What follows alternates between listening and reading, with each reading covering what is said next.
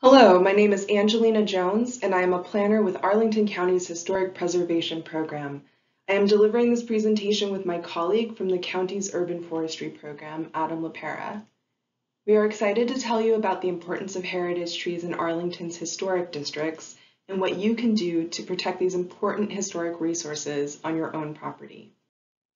Before we talk about the particulars of preserving and protecting trees, I wanted to provide some context for patterns of development in Arlington County, the way the county progressed from a rural, agrarian landscape in the mid to late 19th century to a commuter streetcar suburb in the first half of the 20th century, and finally into its present form as a vibrant urban community, all of which has shaped the form of the tree canopy in the county.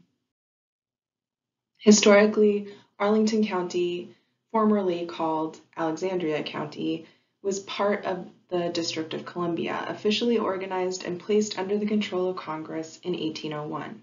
In this map, you can see Alexandria County, which included the city of Alexandria to the west of the Potomac River, and Washington County, which included Georgetown and Washington City to the east of the Potomac. Congress returned present-day Arlington County to Virginia in 1846. The county was renamed Arlington in 1920. Before this time, it was called Alexandria County, and the renaming was initiated to avoid confusion with the independent city of Alexandria. Arlington County is a classic example of early suburban development in the United States, beginning with railroad and streetcar developments during the late 19th and early 20th centuries. Railroad and streetcar or trolley suburbs, generally built between the 1890s and 1920s, were often products of speculative land development along transportation lines. Their buildings were of different types and styles, but uniform in scale and with similar setbacks from the street. Houses included those built by developers, contractors or builders, and individual property owners. Tree-lined roadways and lawns with specimen trees are an important feature of these historic suburban developments. Several Arlington neighborhoods are excellent examples of this very early suburban development type and are known today as Lyon Village, Aurora Highlands, Penrose, Lyon Park, Cherrydale, Ashton Heights, and Maywood. Maywood, developed starting in 1906, also has the distinction of being a local historic district. Design guidelines for Maywood's architecture also include protections for mature trees that are such an important part of the character of the area and of Arlington's tree canopy. It is important to note that the county was racially segregated during this period of rapid suburbanization. The Virginia legislature's 1912 amendments to the Virginia Constitution permitted municipalities to legally establish and enforce segregation districts, which led to local governments creating segregation district boundaries and setting parameters to dictate the racial makeup of neighborhoods within those boundaries. Segregation led to the inequitable distribution of resources, including of infrastructure and amenities, such as street trees, with neighborhoods inhabited by people of color receiving less or inferior resources to those allotted to white communities. This legacy of inequity may explain why the canopy coverage is below 30% in historically African American neighborhoods of Green Valley, Penrose, Arlington View, and Halls Hill/Highview Park. Compare this to some of the county's historically white neighborhoods, such as Ashton Heights with 40% coverage, or Maywood, which has 52% coverage. From the 1920s to the 1950s, much of Arlington's growth was spurred by the incredible expansion of the federal workforce in and around Washington, D.C. There was a critical need to create affordable, plentiful housing for both government workers and returning veterans. Arlington's population boomed as a result. For example, from 1940 to 1950, the county's population grew by 137%, from a little over 50,000 residents to more than 130,000. With the creation of the Federal Housing Administration, or FHA, in 1934, various programs before, during, and after the war helped finance multifamily housing projects, including military housing, garden apartment complexes, and single-family homes for returning veterans and their families. Garden apartments reflect planning principles developed as part of the Garden City movement that advocated well-planned, affordable communities designed to provide the amenities of the city in a rural setting. Typical design features include large, open green spaces, separation of vehicular and pedestrian traffic, airy, well-ventilated apartments, and lawns planted with flowering shrubs and specimen trees. Arlington's proximity to the nation's capital and the planners and designers of the FHA allowed the county to become a testing ground for these new ideas on planning and architecture. The first FHA-financed apartment complex in the country, Colonial Village here in Arlington, included explicit racially based restrictive covenants in its subdivision application and was used as a model for later single-race rental communities in Arlington. Deeds of subdivision, as well as deeds for individual parcels in Virginia during this time, commonly incorporated restrictive covenants to prevent racial integration in segregated white neighborhoods. Restrictive covenants and other tools for segregation meant that garden apartment complexes in Arlington most commonly created residential opportunities for white Americans while excluding people of color. These discriminatory practices continued until the passage of the Fair Housing Act in 1968, which outlawed these restrictive covenants nationally. In 2003, with an update in 2011, the county completed a National Register of Historic Places nomination for Arlington's garden apartments. In total, 174 complexes and individual resources were identified in that study. 3 of these complexes are Arlington County local historic districts: Colonial Village, discussed on the previous slide, Buckingham, and present-day Cambridge Courts. The county also holds exterior preservation easements on Courthouse Manor, Wakefield Manor, and Whitefield Commons. Given the large number of garden apartments in the county, it should be no surprise that the trees planted on the grounds of these complexes contribute greatly to the county's overall urban canopy. Similar to the Maywood neighborhood discussed earlier, the zoning overlay for the county's local historic districts includes protections for trees as well as buildings. This makes local historic district designation a powerful tool to protect the mature heritage trees found at Colonial Village, Buckingham, and Cambridge Courts. Now I will turn the presentation over to Adam, who will be speaking more specifically to things that you can do to protect heritage trees on your own property. My name is Adam LaPera, and I am an urban forester with Arlington County. And today we are going to be talking about trees and the urban environment. So some of the topics that we're going to cover today are overview of our urban forest, the valley trees, tree canopies in specific local historic districts, forest health and threats. I'm going to briefly go over some of our urban forestry programs, from ordinances all the way down to planting and hazard response. And finally, working with aging trees on your property, including trees that have been experiencing oak decline, and then also just some of our partnerships and programs that you get involved with. Depending on who you ask, trees are going to have an essential value, and according to different folks, whether they are tree lovers or forestry professionals, the value of those trees are going to have a different order or magnitude. But I think we can all get on the list on the screen of tree values. So whether it is mental and physical health benefits from trees, whether you look at them more from a wildlife perspective and value, even to stormwater reduction and stormwater credits for properties and parcels. I know myself, it's been a little hot. My AC's been on the fritz, so some of the trees in my backyard have been helping cool my house while I wait for the AC repair guy to come and fix our fan. A lot of folks are tied trees to having an increased property value. Of course, it can go the other way as well. If you have a stand of invasives or dead trees, maybe that could decrease a property value. Also, trees are beautiful to some, not to all, but I think most of us listening to this think that they have that value.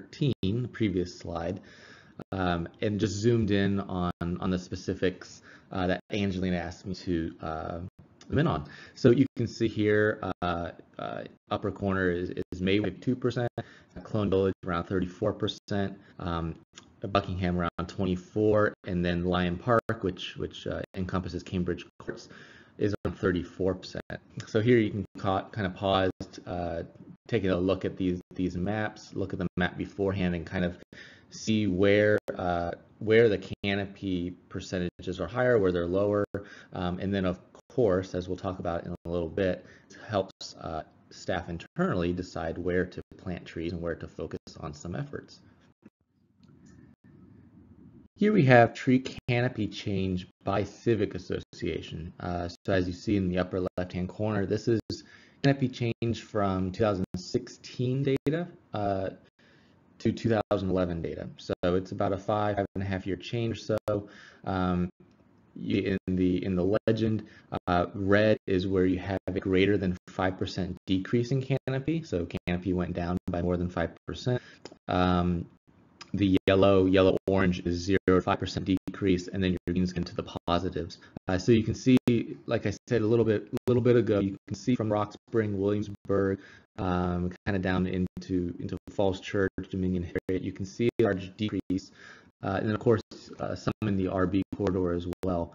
Out of this is due to development. We've seen a huge development spike in Williamsburg, Yorktown, in those general areas that you see. A lot of this is due to developers, clear cutting the lots, working out most of the trees, and of course required to plant more, but obviously it's harder to make up that canopy, especially if it's a tree that has a significant canopy over the lot that is now lost. So you can see, pause on here, take a look around, zoom in and out if you can, and really take a look at where we're having decreases in the county, but also take a look at the increases. And some of the areas that are increased might surprise you a little bit. Now, of course, we look at this and we say, okay, where are areas that we need focused efforts on tree planting, whether it's in the right-of-ways, in utility strips, or in parks. So this map and these kind of percent changes by association or just by in general really kind of tells us a tale of where to focus, maybe where we don't need to focus as much, and so on. So as I was saying, the take and planning implications from this recent study that we did, it helps us in areas that we want to prioritize planting, in areas that are have had a lot of canopy loss or just have a lot of canopy to begin with. It also helps us target outreach efforts with our tree canopy fund. So whether that's through our tree distribution program or through our partner with Eco Action Arlington, it helps us identify those areas. It also helps us with our current revision of the Forest and Natural Resources Master Plan. And it also informs planning activities countywide, so for other departments and other folks. And as you can kind of see in that photo, that is one of our park area managers, Lindell Court. And that is actually an area in one of our parks that himself and some volunteers have replanted. So it's just something that, we identified a large area that needed some added canopy desperately, and sourced the plants ourselves and planted them volunteers. And actually it's, I think, on year number 2 and doing quite well out there. It's also Bluemont past the Rose Garden for anybody interested. So what are some threats to our urban forest or forests in general? The big ones that I think everybody usually guesses are storms, development, but also invasive plants, deer pressure. We don't have a whole lot of that in this county, but as you go outward, away from our county toward the 66 corridor, that is one of the biggest things that is threatening urban forests or less urban forests. Of course, pests and diseases, and of course we do monitor that to some degree here in Arlington. Climate change, as we in the presentation a little bit further, you'll hear our thoughts on oak decline and potentially climate change being one of the factors. Development, like I said, that picture was actually taken at the corner of George Mason and Washington Boulevard. It's now those 8 or 9 new houses that went in there that used to be a wooded lot. And of course, poor practices. So there you see in the picture somebody topped or lollipopped or whatever you want to call it, a parking lot tree. So that can also get into the debate of right tree, right place, but that is still a poor practice. But definitely, some of the biggies in our county: development, storms, invasives, and potentially now some climate change.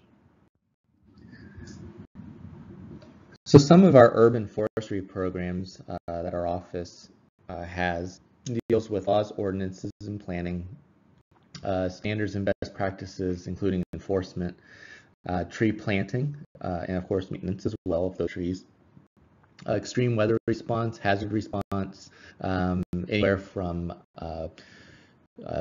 summer windstorms and thunderstorms all the way to hurricanes, also snow. Invasive plant control, and we do have an invasives unit with our natural resources unit that we partner with. Tree distribution and tree canopy fund. So like I said, we have a distribution program internally, and then we also partner in Arlington to use funds from the tree canopy fund to plant trees on private property.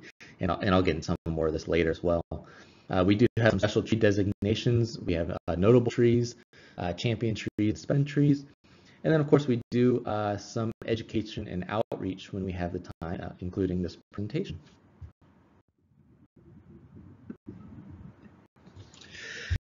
I'm going just to touch on our tree laws and ordinances briefly, because this in itself could be a 2-hour-long presentation. But we do enforce and also write and structure these different laws and ordinances, including Chesapeake Bay Ordinance, RPA restrictions. We do work with DES Stormwater on enforcing and consulting on RPA removals. We have fairly strict tree replacement guidelines and planting guidelines. We also do have some tree damage fines. And then, of course, like I said, Integrated Forest and Natural Resources Master Plan from 2004 is currently being revised, and I included a link. You can go to that link and see our latest up-to-date status and kind of where we're sitting with the plans.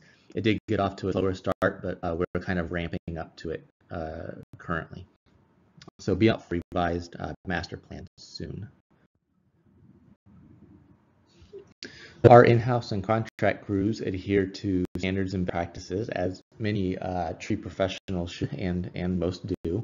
But we have strict tree planting standards. We have soil volume and quality standards. We try to canopy in public spaces, not just our parks, but in roadways as well, utility strips, median strips. And then we also enforce tree protection and tree measures on all county projects, whether it's a water main replacement all the way to a bus stop project, to a park project, or new aquatic center, for example. So no matter the size or the scope, protection is given on these projects and reviewed by our office. As you can see in some of these photos here, pretty good photos, they show soil volume calculations for trees of a certain size and potentially what size, volume, depth, pit structure size is needed per species. Our website also has a lot more in-depth information about soil volumes and also right tree rice. And then, of course, down below you can see plant the right tree in the right place, and you see a distribution utility line, looks like a phased circuit, and it shows you should plant within different zones. So in that first zone, from the utility pole out 20 to 25 feet or so, small trees such as redwood, dogwood, and then as you get further out, you can start planting into large trees.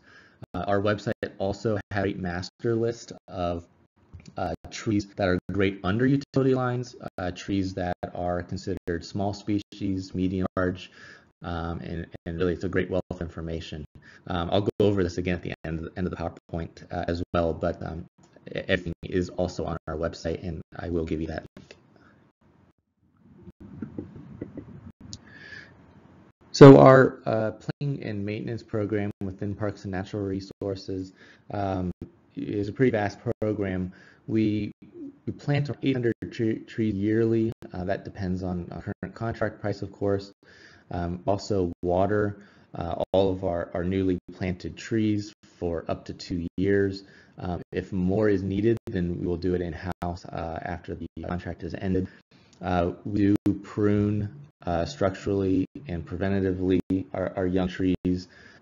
We also have a great group of volunteers that helps us with this. With our natural resources unit, we do some integrated pest management. So whether that's using Canvastat for vegetation regulators or doing soil injections for our emerald ash borer trees, and even our elm at Oakland Park. And then, of course, we do some disease and pest monitoring. Last year we did band for spotted lanternfly, and unfortunately we have not found it here yet. Of course, we are all going to seminars and talks regularly, not only for EAB, but also for spotted lanternfly and some of the other pests that are known in our area.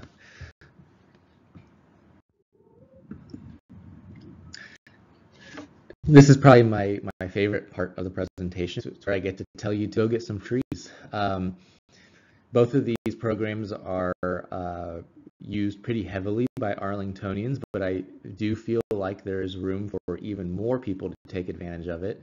The first is our tree canopy grant program, where we partner with Eco Action Arlington, and you can apply as a homeowner or as a condo owner or as an association president to have trees planted on your private property, whatever that private property looks at. That's something that you can fill out a form for, take some pictures of desired locations. Maybe you have a certain tree in mind that you would just absolutely love to have in your yard or in your association's yard and property. And then you send that into Eco Action, and they will likely approve it. Every year they do meet twice, once in the wintertime, once in the summertime, basically before the planting seasons.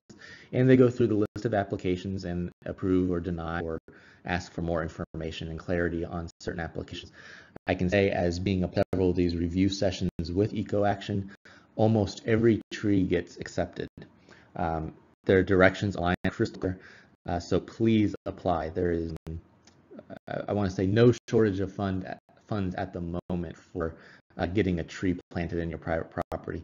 Of course, also does watering, so you don't even have to be responsible for watering that tree.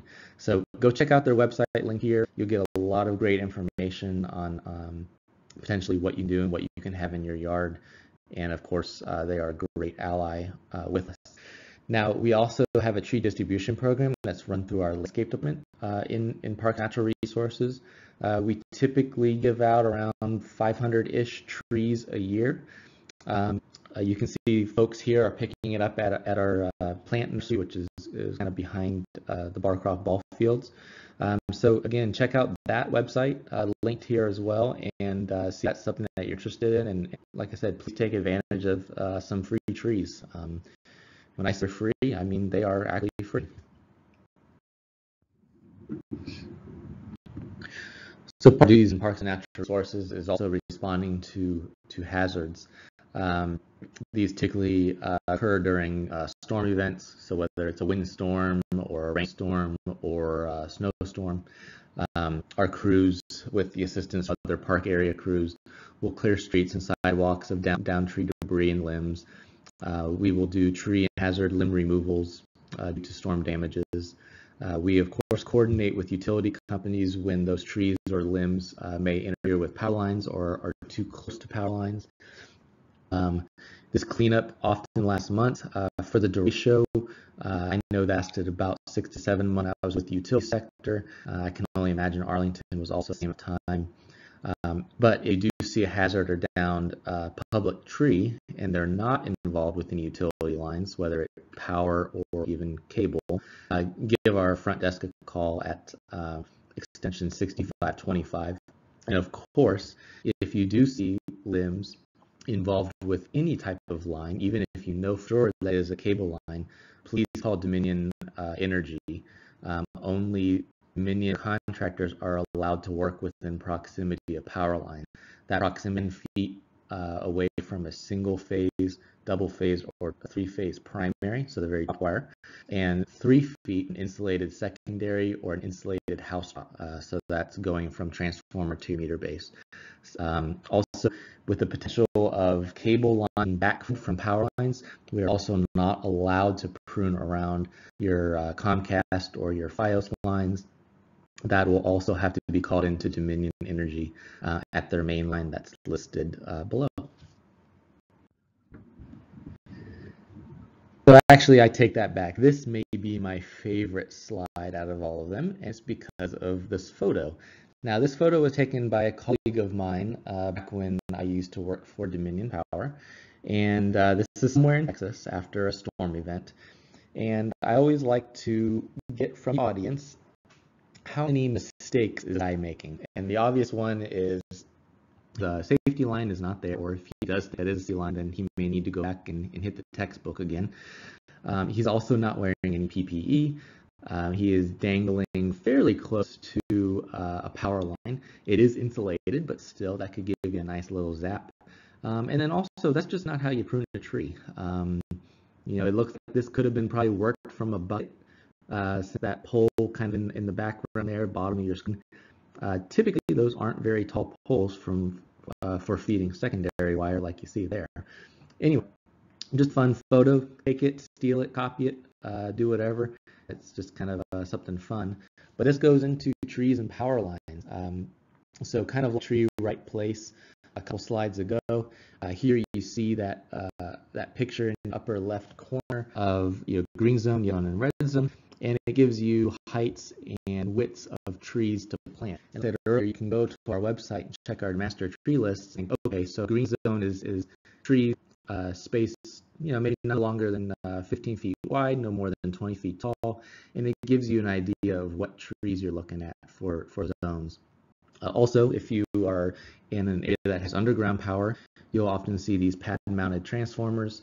This is your bottom left, and it gives you distances to place trees and shrubbery around those. Usually there's also a diagram on the actual pad-mounted transformer itself, labeling that as such. So right tree place is really important. So in the bottom kind of right photos, you can see maybe a nice little oak tree or something planted right underneath the three-phase power line. And of course, to keep safe, reliable power, the power company came in and gave it a nice topping. Now, if you planted that same tree, say 40 feet to the side of the power line, you see that it's kept its shape, likely very minimal or no power line clearance trimming is needed. So it just kind of reiterates that safe or right place is really something to abide by. As I'm sure most of you know, you see the V pruning or some L pruning as a photo. But all these are ANSI standard prune techniques, that of course aren't the most aesthetically pleasing.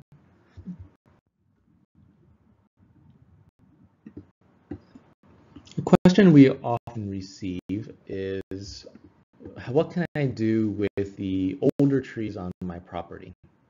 One of the first things we tell people is minimize damage to the root and the trunk zones. So in the tree's critical root zone, what lies beneath is one good way to preserve your trees and make them last as long as possible. So a critical root zone is the zone of roots around a tree relative to their tree size. So if you have a 30-inch diameter tree, the critical root zone will be around 30 feet surrounding the tree.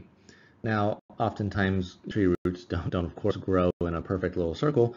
So if you have structures or driveways and stuff in the way, obviously your critical root zone will be a different shape. But the critical root zone or the drip line of a tree is a good indicator of where those roots fall.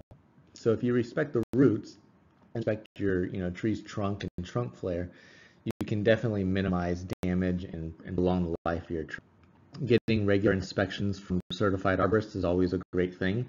So just like you have to get your AC checked on, like I do today, you can also have your trees checked on. The website link on this page is a great resource. You just enter in your zone and up will pop quite a few results on arborists in your area. Of course, if you are in a local historic district and you do get the pleasure of having kind of an on-call arborist and ourselves that can consult on trees located on your property. You can also improve soil conditions by doing soil tests or top dressing it with mulch. Watering definitely helps as well. So trickle water a few times a week in the critical root zone for your mature trees and of course for your younger trees as well. Also, turf grass and trees don't work great together. Reduce lawn area when you can. A lot of us, we runs for our kids and kids and whatnot, and dogs and to round on and do their business on. But if you can just eliminate some of the lawn around your trunk, potentially within that critical root zone or part of it, then your tree's going to have a lot more resources available to it. And then, of course, prune and remove trees if they are, too risky. So if you have multiple hangers in a tree, or if a sizable amount of your tree's crown is filled with dead wood, it might be time to remove the dead wood or consider removing the tree.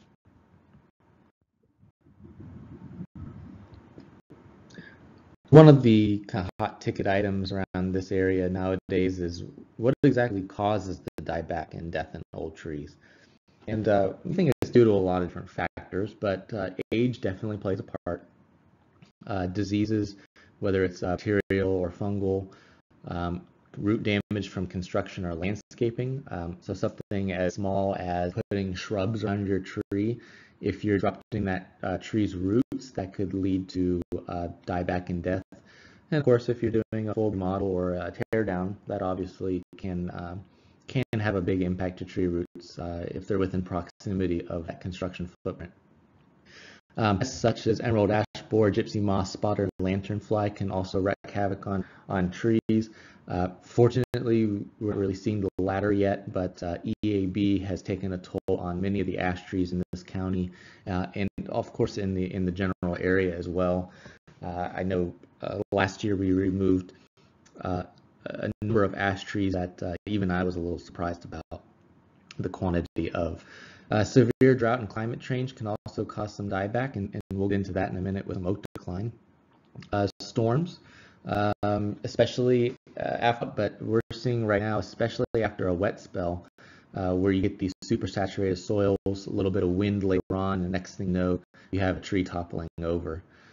And then, of course, competition from new plants. So like I said, if you plant around the tree, if you plant next to the tree, if you plant a new tree on the tree, that's just more competition for your old tree. So if you eliminate some of the competition for resources, that older tree is going to have a better chance of surviving and thriving in the environment.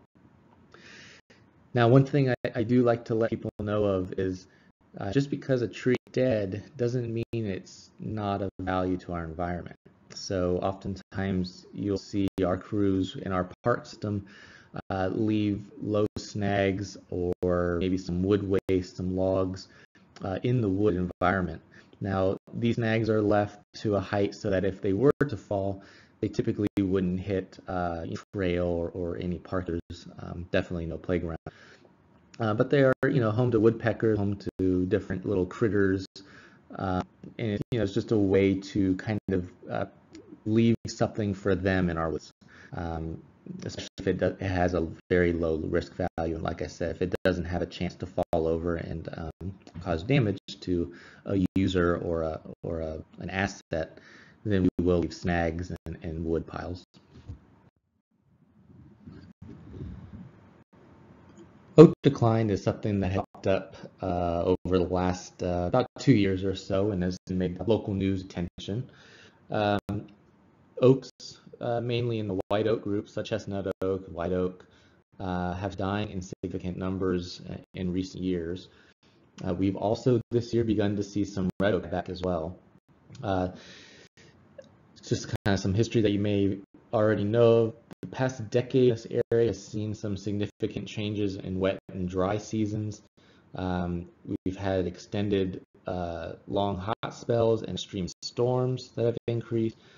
This, along with historical and current changes in our water network, from the increase in impervious area county to undergrounding of certain streams, we believe all caused a long-term stress in trees that could even take decades to show impacts. And so some of those impacts could have been from a long time ago and that we're now just seeing within the last year or two. Like I said before, trees can also be damaged by cutting their roots and damaging bark and branches. Construction damage either on your property or on property nearby can also cause significant diebacks in trees and may also be a cause of this oak decline. So what as owner can you do? First, and probably the easiest, is you can avoid damage to trees. So anything, like I've said prior, from landscape work to rebuilding a home can damage the tree roots. You can consult an ISA certified consulting arborist, and they can come out and give you a lay of the land in terms of assessing it, also giving damage prevention to best protect those trees of yours. Watering during dry spells, trickle water hose several times a week within the critical root zone can definitely help your mature tree, or really any tree.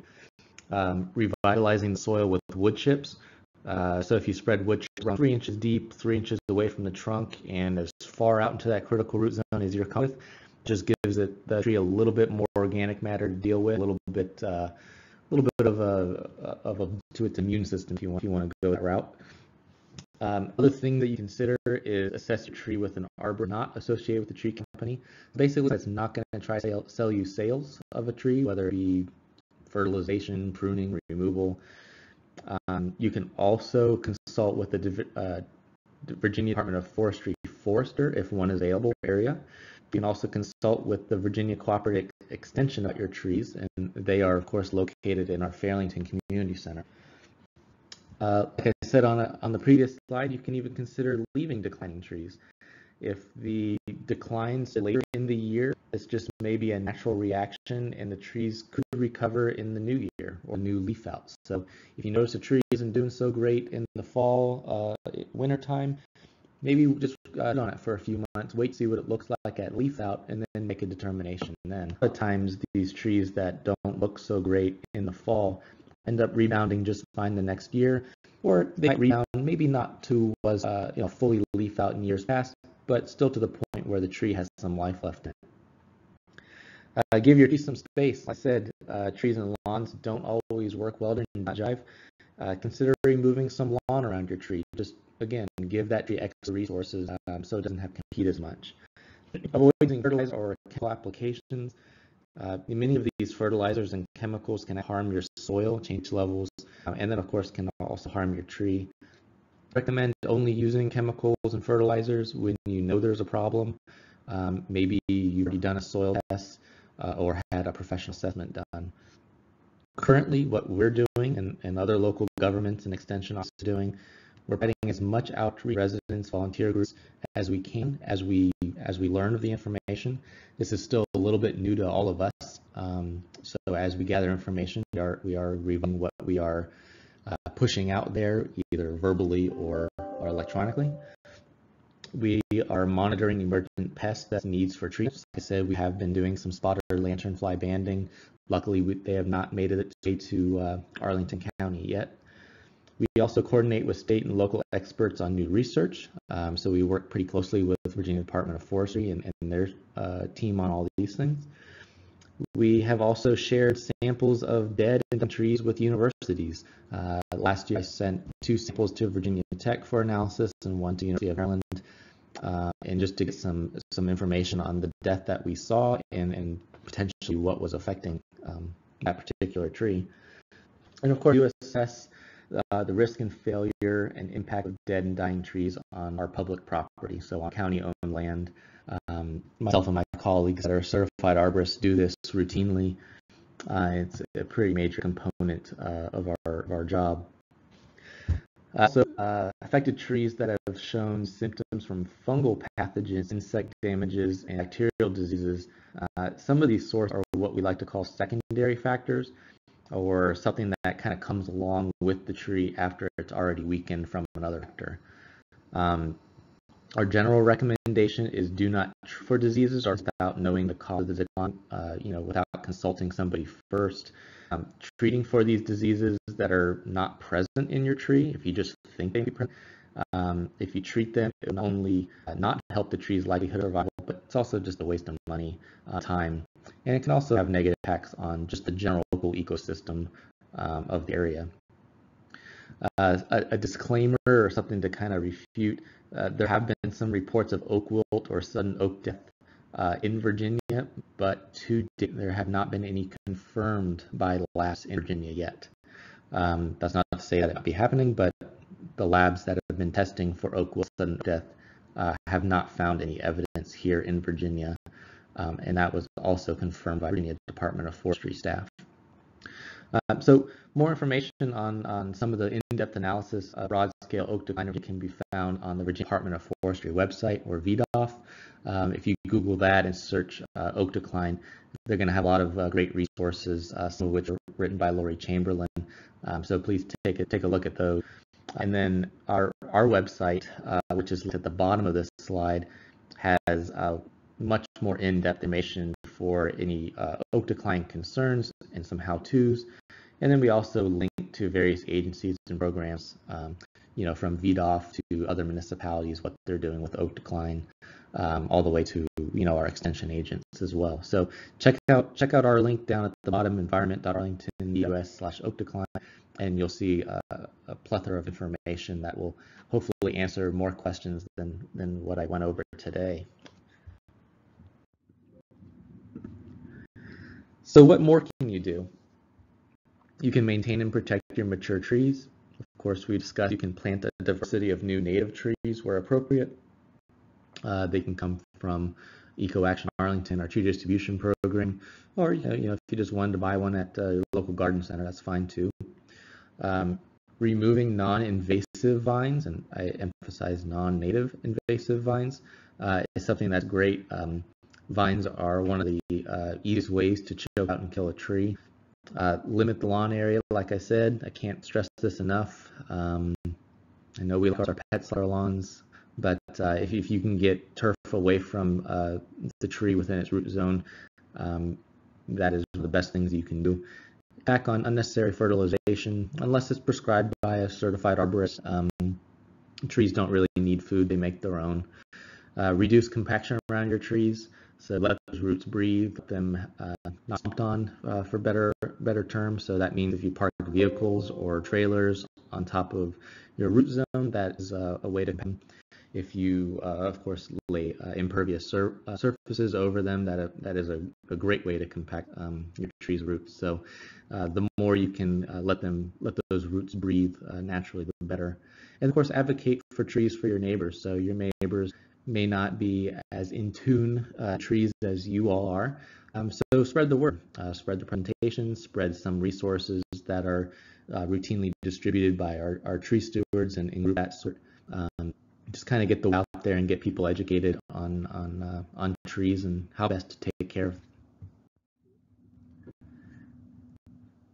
So as I've been talking about, some of our partnerships and programs in the county are listed on this page. We consult with and work with VDOF quite regularly at the state level.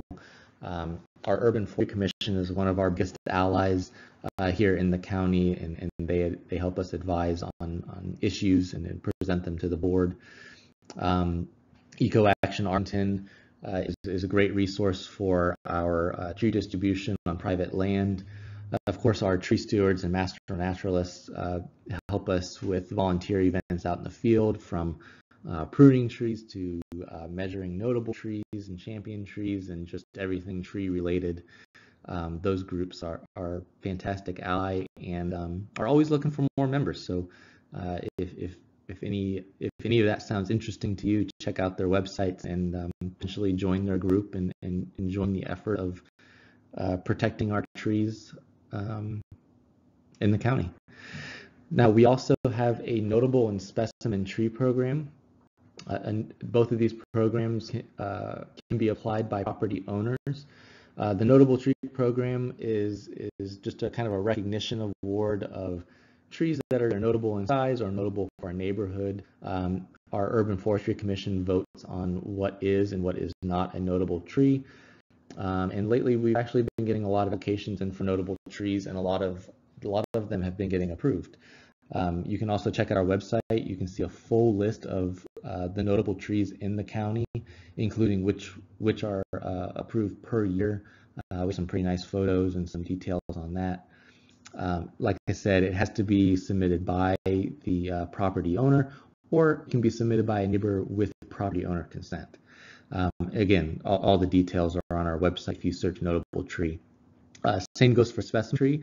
Specimen tree is a little bit more recognition. If notable tree is kind of a gold star on your spelling bee report, then a specimen tree is the far end of that spectrum. It actually is reviewed by staff, by myself and my colleague. It is compared against a tree list within the state, and if it falls within a certain percentage of a specimen tree or a tree of similar size, then it is awarded specimen status. Now, Where this differs from a notable tree is that specimen trees are actually protected by law, meaning that if you were to cut down or remove a specimen tree without permission, it could carry a fine.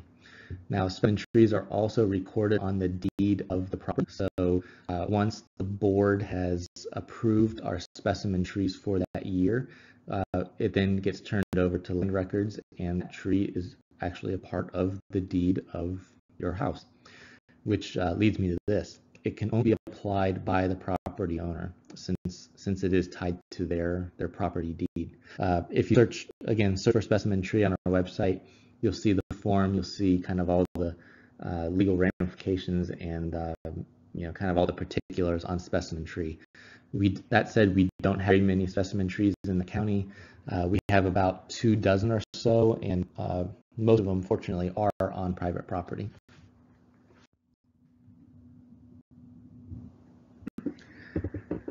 So that concludes the presentation by Angelina and myself. Our contact information is listed on the page, as well as our respective county and unit pages. Urban Forestry also has a general inbox that you're more than welcome to email. That goes to all the urban foresters and staff. So if you don't want to just reach me, you can reach my colleagues by emailing urbanforestry@arlingtonva.us. And I do have to apologize. The picture that you see there is at one of the outreach events back when I was with Dominion Power, and it was planting a tree in your neighbor Alexandria's territory. So it was at Mount Vernon Community School. So I apologize. I probably should have used a picture from one of our Arlington Arbor Days, but this was one of the clearest ones that I had of myself and some little kiddos planting a little redbud tree. So if you're ever in Delray, check out the little redbud on Mount Vernon Avenue. It's thriving, doing great. And it was planted by about 50 first graders. So it just shows that you don't have to be very old or very knowledgeable to plant a tree properly. With that said, it's been a pleasure. Again, if you have any questions or concerns, or if you just want to talk trees with us, feel free to drop us a line. If you want to talk anything historic preservation with Angelina, drop her a line, and Angelina and myself work pretty closely together in regards to trees and historic properties. So if you have a question for one of us, please feel free to reach out. We're happy to help, and a lot of times we actually like getting outside and interacting.